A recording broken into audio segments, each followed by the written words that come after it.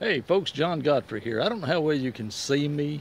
I'm in the sun. I have the lake behind me here. Of course, I'm at home down here on Weiss Lake. Some people call it Weiss Lake, which I did until they corrected me about 1,000 times. But I just wanted to kind of share with you today a little bit of my world. You've seen that thing called My World. What's his name? Waters. Waters World. That was the name of it. He said, my name's Waters, and this is my world. So my name's John, and out there, this is my world for now. It's something that we chose to do. We chose the RV lifestyle a couple of years ago and had all kind of problems right after that. Had a heart attack, open heart surgery, everything in the world broke, and it was just a big mess there for a while. So we're kind of behind on things that we need to do. But anyway, I'm doing a new thing, and you saw the introduction. It's called Dare to Think. I'm trying to get around here where you might be able to see me a little bit. Not that that's important, but years ago I did an article in the paper. It was regular for a good while, and it was called Dare to Think. And I came up with that article because I got tired of hearing people tell us that we didn't know what we was thinking, we didn't know what we were doing as Christians, and there was no God, and there's all kind of stuff that came out. And then they start global warming, they start everything. We wasn't supposed to speak for ourselves, but folks, you can. And you can think and speak for yourself. And I believe that Christians ought to speak up. I'm not a pastor. I'm not a preacher. I'm just sharing what I should have been sharing for years. God convicted me a while back that, hey, if you say one thing that helps one person, I don't live a perfect life. I get depressed. I get upset. I get mad. And it's just happened recently over a little bit of thing that cost me some trouble. But, what I'm saying is I'm not perfect. But we need to share. We need to share our faith, our hope, and it's a true hope.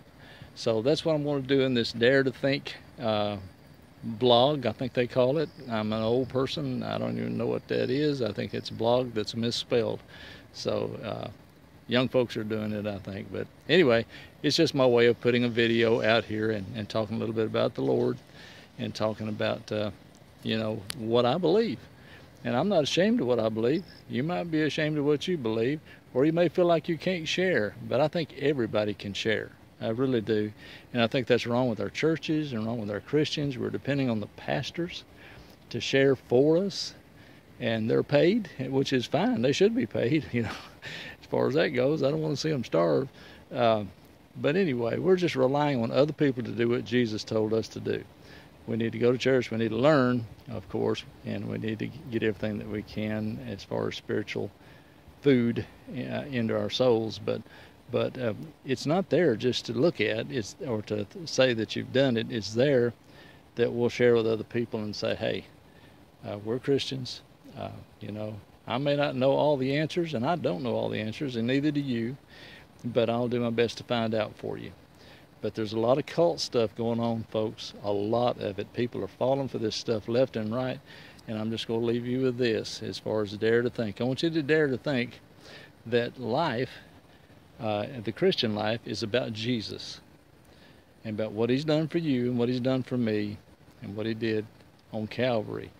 Everything else is us sharing that. All this stuff we argue over, it doesn't amount to a hill of a beans. But one day he's going to say, hey, you went to church for 5, 10, 20, 50 years and you never shared your faith. That's not going to be a good thing. I'm not into the, let's be scared to death thing, but I am into the fact that we need to wake up and kind of do what we say we're going to do. I've lost a loved one not too long ago, and other things have happened in our family that made me realize that we need to think about this thing, and we need to dare to think about our Christianity and look at it from a new angle. And don't worry about being perfect. Everybody knows I'm not, and I've got a lot of problems I'm trying to work through right now. But I'm going to do this. So you do what you can. How's that sound? All right. I love you. Come down to the lake sometime. See ya.